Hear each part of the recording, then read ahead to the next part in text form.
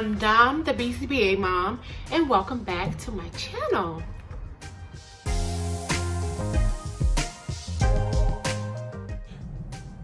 I'm Dominique, a board-certified behavior analyst, well-versed in applying ABA to your everyday lives, and I'm a mom, more specifically, a mother of a child with autism. So if you're here for more practical, positive parenting tips, then you are in the right place. Weeks leading up to this episode, we've talked a lot about positive reinforcement. And as we should. Like I mentioned in the past, positive reinforcement is a key foundation in behavior change, and positive reinforcement is used to increase behavior. I'm sure there are a lot of you out there thinking, that's cool and all, but what about those behaviors that we want to see less of? I'm glad you asked, because today we are going to talk about target behaviors for decrease. How do we decrease problematic, severe, or even dangerous behavior? It's healthy to become knowledgeable on both how to increase and how to decrease behavior, or how to implement positive reinforcement and punishment, because you can't really have one without the other. In behavior analysis, it is a must, it's essential that if we are eliminating or reducing a behavior, we have to then replace it with a more appropriate behavior.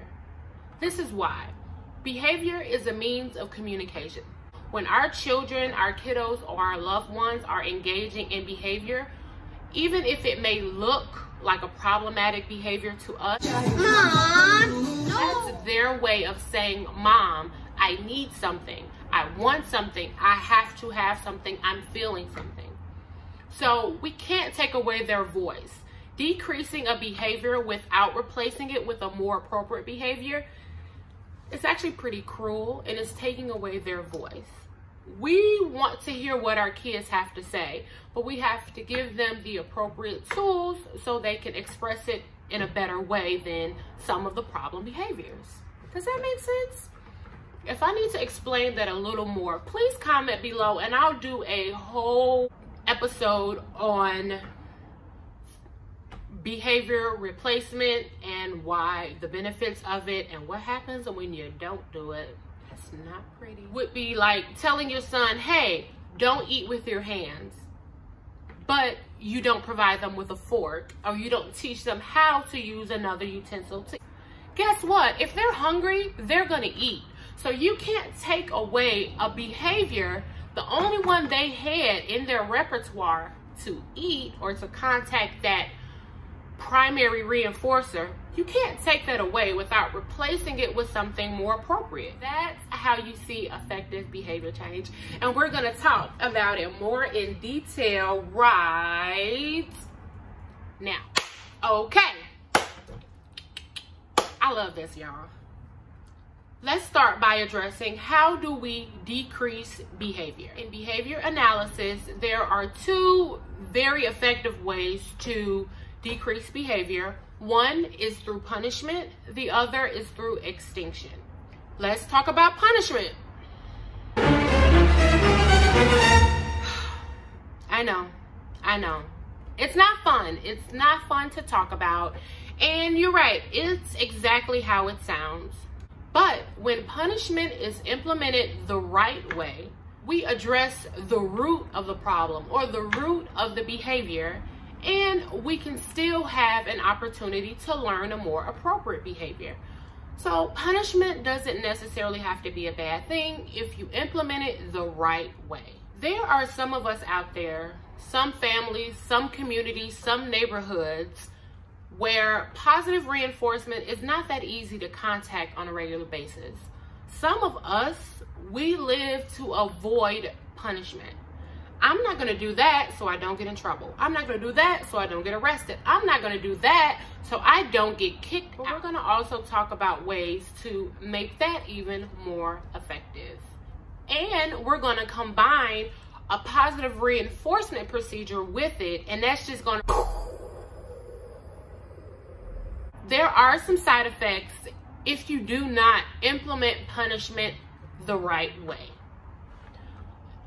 One side effect is you could actually reinforce the behavior that you were trying to punish. Let me give you an example. Say your child is calling your name, trying to get your attention. Mom! Mom! Mommy! Mommy! Mommy! Mama! Mama! And you're busy. You're on the phone, you're cooking dinner.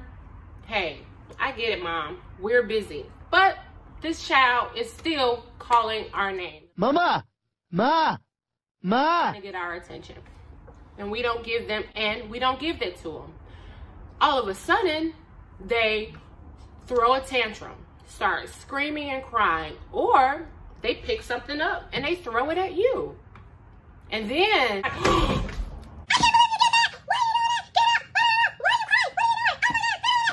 what? You think you're punishing that behavior, but you just reinforced it. Attention is attention.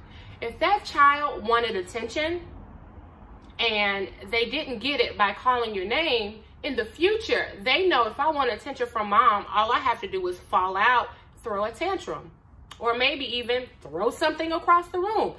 That's how I get her attention. All right, let's define punishment. Punishment is the exact same thing as reinforcement. But instead of increasing a behavior, you want to decrease it. So what is punishment? Punishment is immediately adding something to the environment, following the behavior, so the behavior will happen less in the future. Let's say that again. Punishment is very broad, or there are different forms of punishment, and we're going to go through all of those. And I'm going to show you how they can be to place each punishment to fit the crime. The punishment should fit the crime.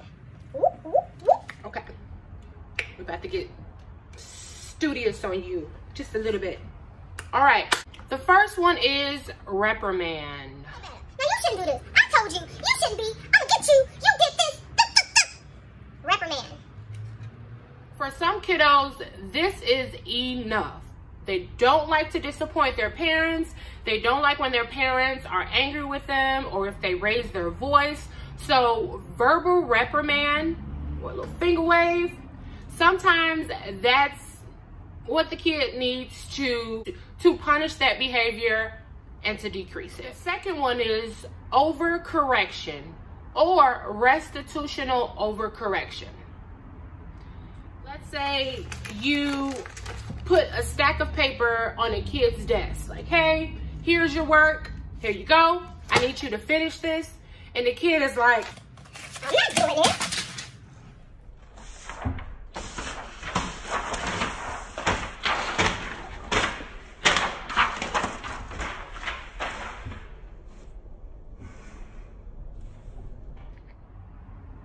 I know y'all thinking, I wish they would, but it happens.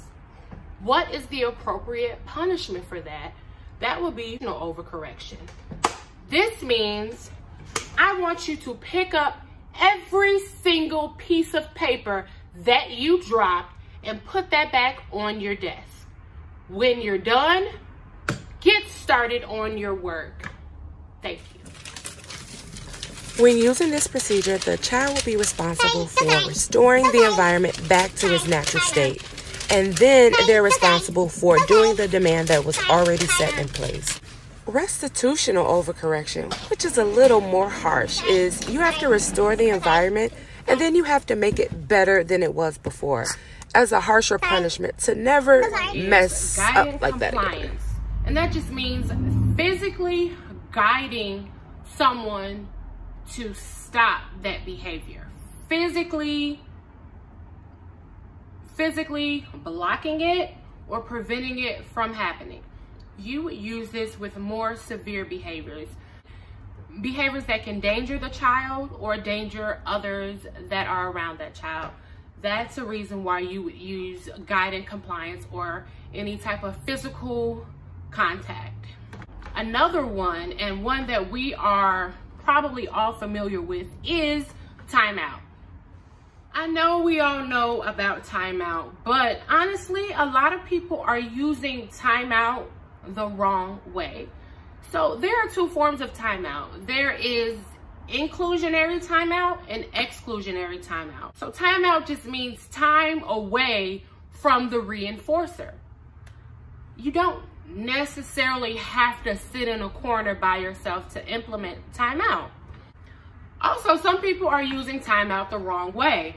If a person is doing that behavior to escape and then you punish it with a timeout, you just gave them what they wanted. Here you go. It's exactly what you wanted. Escape. For example, if a child is in school and he is being disruptive because he knows in about 10 minutes the math test is coming, hey, I would start making fart noises too. I would do anything to cause a disruption because I know that I'm going to get sent to the office and I don't have to take the test. Our children are really smart, and sometimes they understand these contingencies before we do.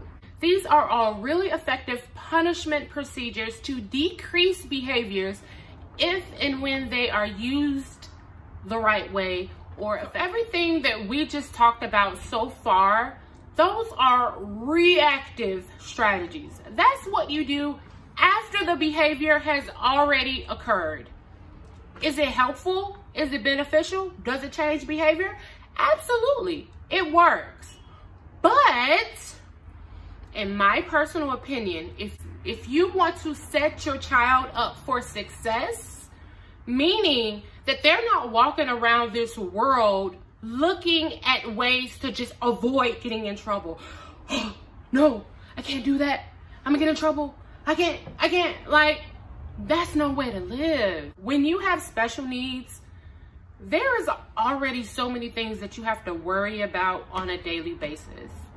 Parents, it is our job to make these contingencies plain and clear, set our kid up for success, not on the back end, but also on the front end. So right now, we are going to talk about some proactive procedures to also help decrease behavior.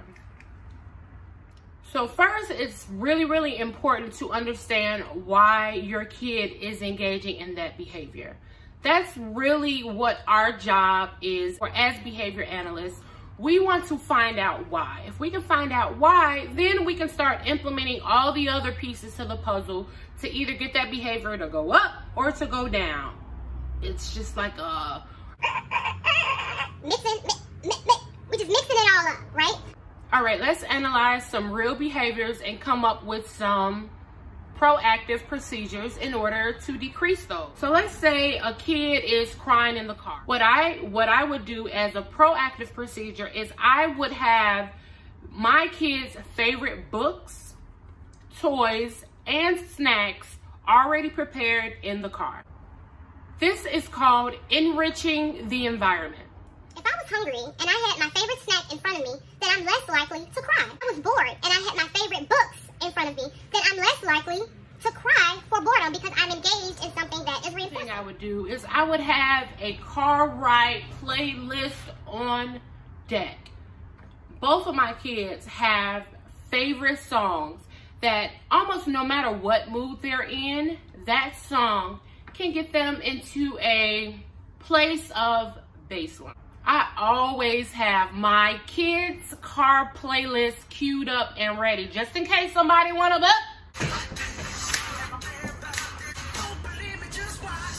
Another proactive procedure, which is probably one of my favorites, is you want to explain the expectations before you get to the activity. So you can tell your child, hey, Timmy, whoever Timmy is, hey, Timmy, we are getting ready to go on a long car. On this car ride, I packed your favorite toys, I packed a couple of your favorite books, and you have some snacks. This is gonna be a long car ride.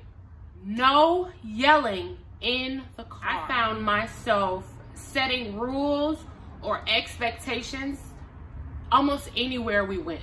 Before we went to the grocery store. So, we're going to the grocery store. Please don't ask me if I can buy you anything. Once we're done with groceries, once we get to the aisle, you can choose one thing from the aisle that you can have as a reward for being so appropriate and helping mom in the grocery store. Boom. You just explain the expectations, the behaviors that are expected of you. And once you do this, what you'll have access to after. I literally have to set a rule or an expectation for church or school, or when I let him go to the library by himself. With some kids, you have to say it in a way that they will understand. And you know your child, you know their level of receptive language. Speak to your child in the level that they are able to receive it. You want them to receive it, not leave it. So just to wrap this up, reactive procedures versus proactive procedures. Which one is more effective? In my personal opinion, when you combine opportunities to earn something with opportunities to avoid getting in trouble, it increases the motivation for the child to engage in the behavior you want to see more of and stop doing whatever you want to see less of. So an example of this is if I brought home good grades, I knew that I would get, I don't know, I think my dad was doing like $10 every B and $20 every A. Okay, so if I brought home good grades, I would get money for my grades. But if I brought home anything under a C, I already knew. So on both ends, I was motivated to really focus on my studies, get my work done, and all that. There are pieces to this puzzle, and we have to piece it together. Me and you, I'm here for you. I got you, girl. We all need somebody to lean on. If you enjoyed this video, please don't forget to hit that thumbs up button and subscribe.